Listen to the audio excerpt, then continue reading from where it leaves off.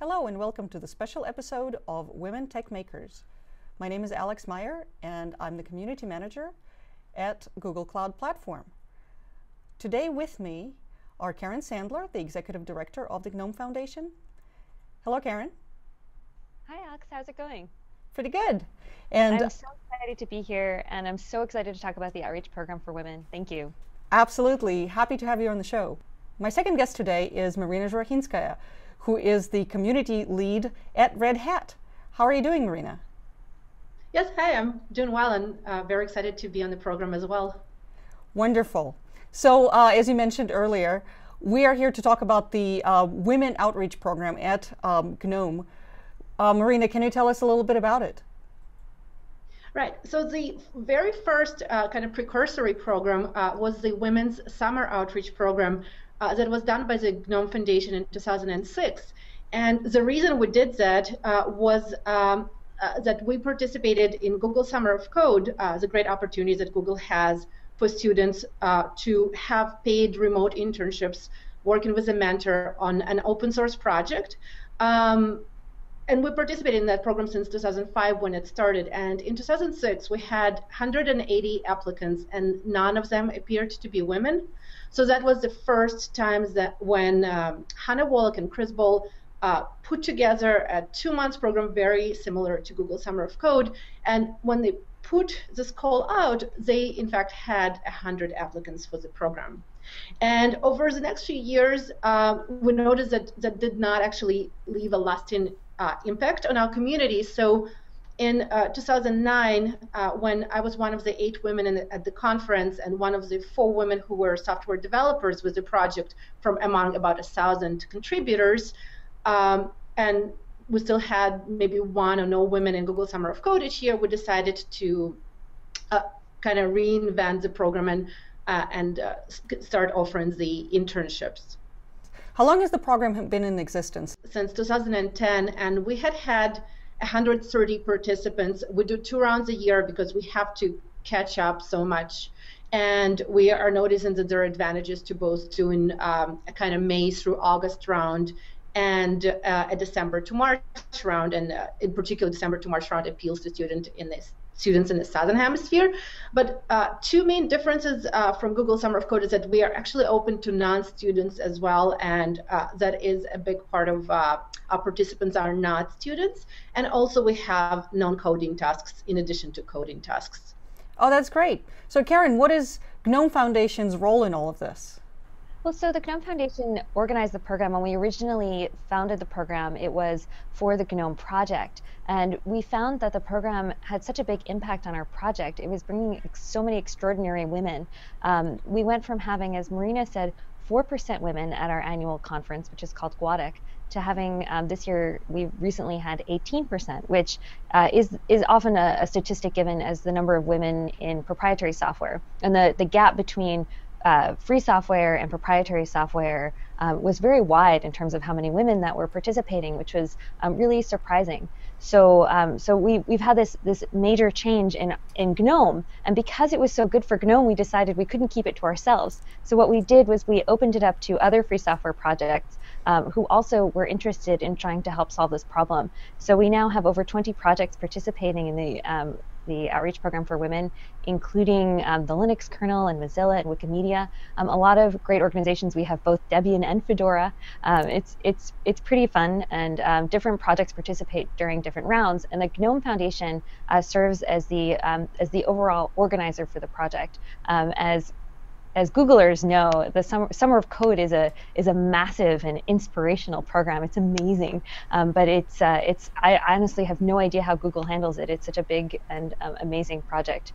But for us, having this smaller program where we now have in this particular round, we have around 30 participants. It's a lot for a small nonprofit organization to handle, but we do so for all of the free software projects participating, and I think it works out well. This is great. So have you experienced any growth in the past, since 2010 in the number of participants, or are you trying to keep it steady? Oh, absolutely. And we started with about 10 participants each round with the GNOME project.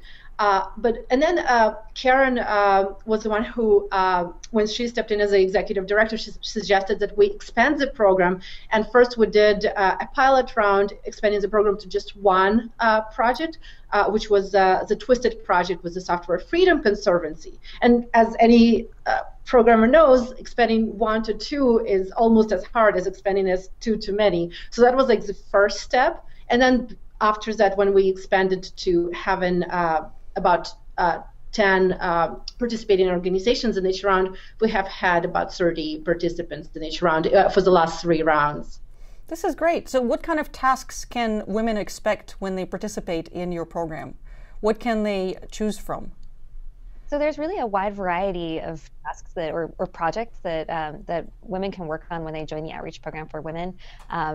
As Marina was saying, one of the key differences between Outreach Program for Women and Google Summer of Code is that our program welcomes women in to do other things that are non-coding tasks, which is really valuable for attracting women to free software. So, for example, we have marketing internships and design internships and things like that. And you know, I think it's several things. One is that it's an acknowledgement that free software and software in general needs so much more than just coding, and having, you know, valuing contributions in those fields is really important.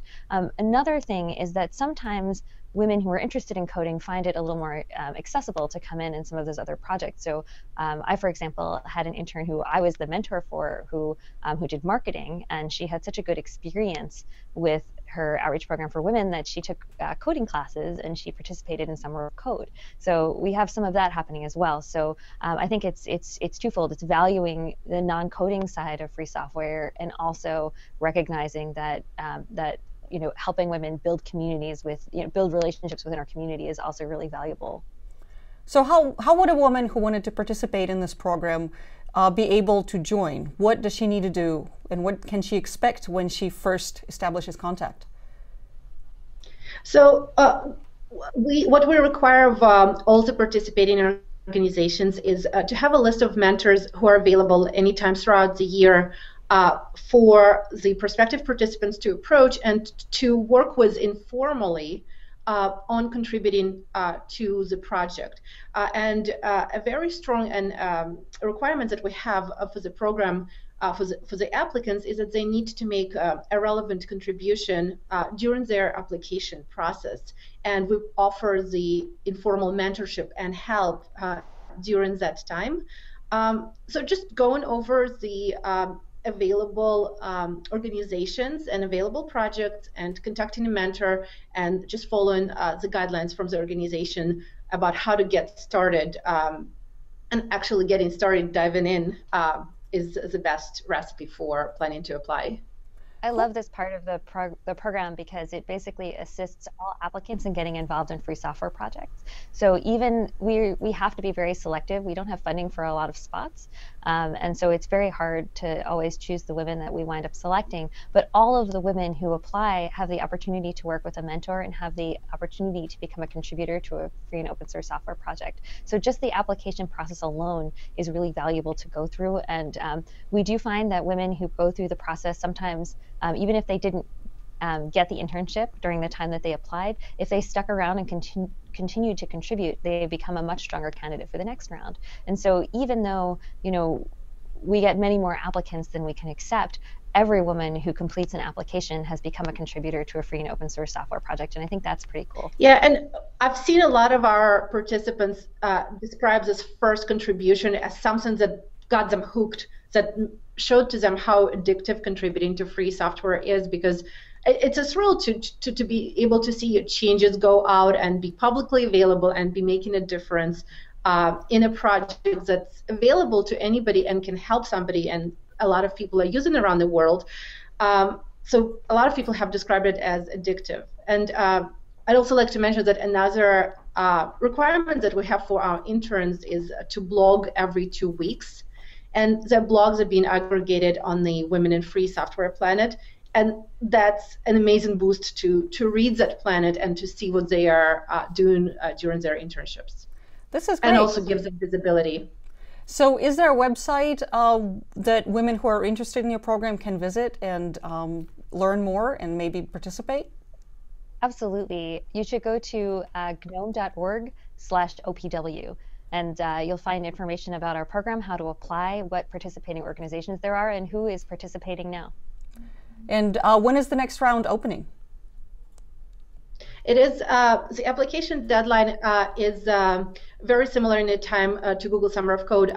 For Outreach Program for Women, it's March 19. For Google Summer of Code, it's March 21st. So what we do for our May through August round is that we parallel the dates for Google Summer of Code, because part of what we'd like to do is kind of going back to the original motivation for the program. We want to encourage more women who are students, who are coders, to apply for Google Summer of Code, and that's part of what we do with the program. And so, for example, last summer there were 10% of the participants in Google Summer of Code were women, and the organizations that also participated in Outreach Program for Women had 14% women amongst their participants in Google Summer of Code.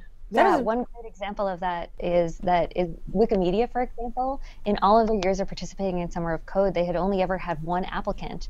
And after participating in one round of Summer of Code, they had 7 female participants in Summer of Code. So the program has been really working. It's amazing.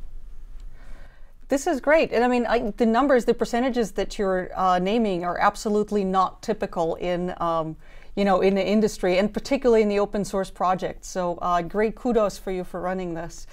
Google's been a really a strong sponsor since the beginning of the program. Aside from just providing the model of Summer of Code and the fact that the two programs really work together, Google's sponsorship has been really important. Thank you. Absolutely. Well, thank you very much for coming on the program, Karen and Marina.